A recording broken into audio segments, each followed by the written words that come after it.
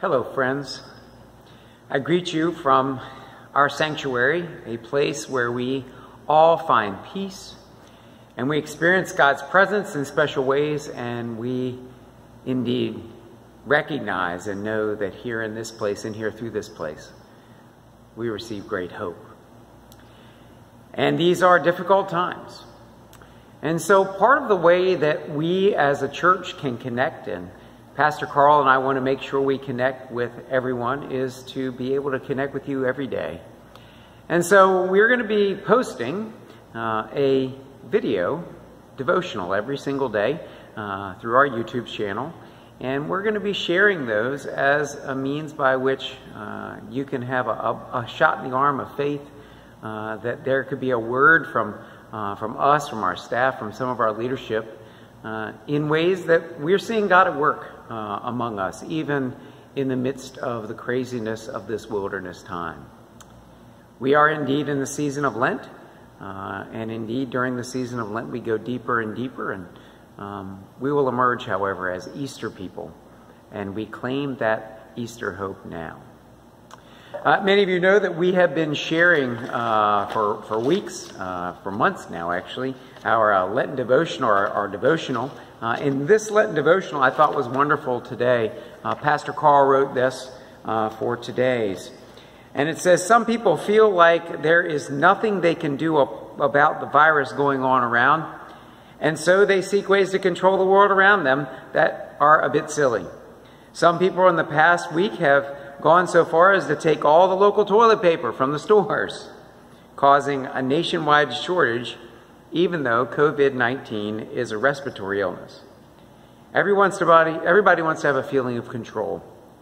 However, the ways we try to attain control can often be weird. When we look to our scripture, the psalmist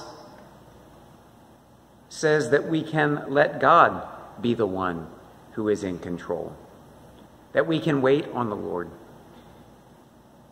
And it says this isn't so much a story about God not helping, but about how too often we can try to fix things and we can try to rush things. And if we are nervous, we will take action. But if we wait, then God indeed can be at work.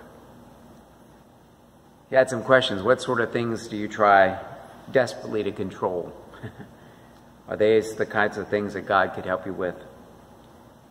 And can you remember a time when you asked God for help and looked for where that help was coming from?